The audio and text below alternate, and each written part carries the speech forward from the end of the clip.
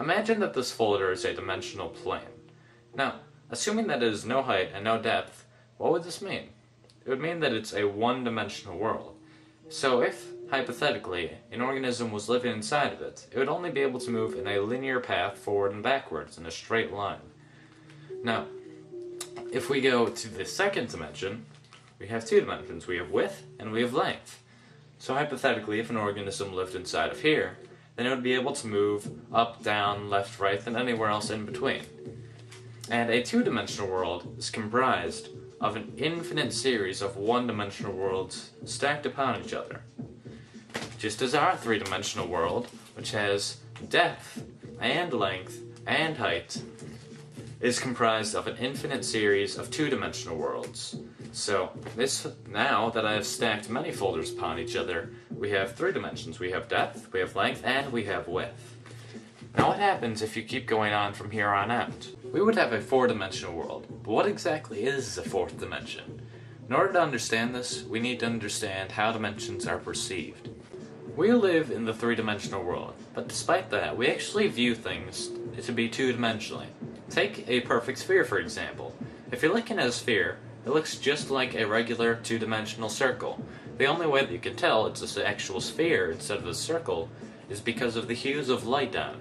So just like in a two-dimensional world, if a organism in the two-dimensional world was looking upon a circle, the light would make it appear to be lighter at one end and darker in the middle.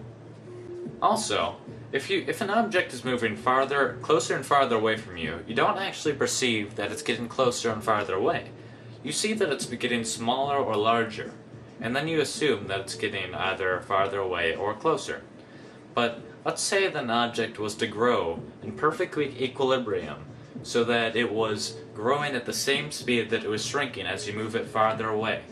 Then you would not be able to tell, without any lights or if there were details on the object, that it's moving or growing at all. You may have assumed that since we perceive things to be in two dimensions, that a two-dimensional organism would see in one dimension. So, as we're watching this rubber band expand as it moves farther away from this little organism in the two-dimensional world, it does not actually perceive anything is happening to it because it's growing at the same speed that it's moving farther away. But since we can actually see it from the three-dimensional world and perceive things to be in two dimensions, we can see things for how they actually are. The reason that the two-dimensional organism doesn't see things the way they really are is because the two-dimensional organism sees things in one dimension, just how we, three-dimensional creatures, see things in two dimensions. So in a way, we don't really see our world the way it truly is. A four-dimensional creature, however, seeing our three-dimensional world in three dimensions, would be able to see through things. It would be able to see absolutely everything, just as we could see if there was several organisms spread along a 2D environment on your floor. You would be able to see inside houses. You would be able to see inside of people.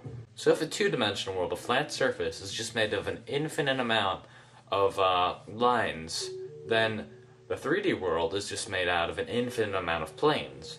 So the 4D world, logically, is made out of an infinite amount of 3D objects. Though they're not just put together like you would like building blocks. That's not how the 4D world is. That would just be 3D again. So in order to understand this, we need to understand the logical progression of mathematics in our world.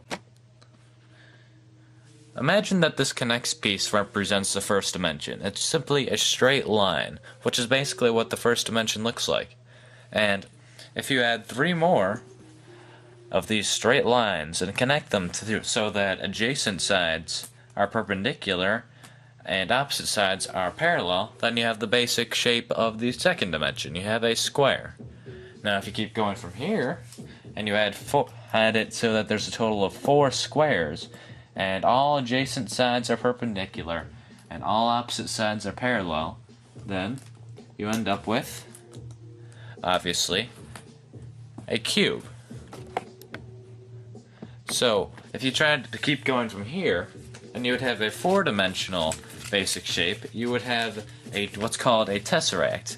Now I cannot show you a tesseract, but you need to understand that it's basically 4 cubes that are within each other that have all adjacent sides perpendicular and all opposite sides parallel. Yet there are 4 lines connecting to each vertex. So a tesseract would look somewhat like this picture. Now that's not exactly what it looks like, because this is a 2-dimensional depiction, and obviously not all of the lines are straight. So I cannot show you what a tesseract actually looks like, because we cannot perceive things in the 3rd dimension. You cannot even imagine what a tesseract looks like. You cannot in your mind picture the 4th dimension or a 4th dimensional shape. And you can keep going on from the 4th dimension even. You can go to the 5th dimension, the 6th dimension, the 71st dimension. It doesn't matter. Theoretically, there are an infinite amount of spatial dimensions. A common misconception of the 4th dimension is that the 4th dimension is time. Now, while some argue that by going forward and backwards in time, if you move forward the same distance and backwards the same, then you would end up in the same place you started, just like in the 4th dimension. And while that may seem logical, if you think about it, it really doesn't make sense. If you imply that the 4th dimension is actually time, well, first of all, time is not spatial. There's a difference between space and time, quite obviously. And assuming that all dimensions are according to a pattern, then that doesn't really make sense either, because saying the 4th dimension is time, every dimension has time in it. So that would mean that the 4th dimension is special in some way, which doesn't really make any sense. Another reason this doesn't make sense is that we very, very, very slightly travel through time whenever we move due to the distance that light takes to get to our body. Now, if a group of astronauts were to get in a spaceship and they were to go very, very, very close to the speed of light, then they went around in this impossible, nearly the speed of light spaceship for a few months, and then afterwards they returned to Earth. They would find that Earth had actually progressed a few years, so they had moved forward in time by moving that quickly. Another interesting concept involving the 4th dimension is that many physicists and even mathematicians may say that the dimensions are very, very slightly curved, because if you really think about it, nothing can be truly, absolutely infinite. So imagine that the first dimension, the line, is just very, very slightly curved, so that after a very long time, it will end up creating a circle. So, as suggested by many physicists, if you keep going in the same direction, then you will end up where you started after a very, very long amount of time, obviously. And the same thing would happen to the 2nd dimension. If it's just a square, and then you extend it very, very slightly in a curve, then it will eventually make a sphere. And the same thing happens in our dimension, except it will form a very, very slightly curved 3rd dimension, which will form a 4-dimensional universe, basically.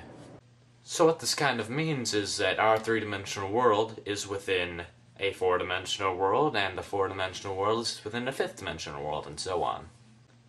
Now, I did say that nothing can be truly infinite, but if this is true, and a dimension is really within another dimension, within another dimension, within another dimension, then I'm implying that there's an infinite amount of dimensions, which is the only problem I really have with this theory. I'm not sure if it ever stops, or if infinity is really even possible. We don't know that.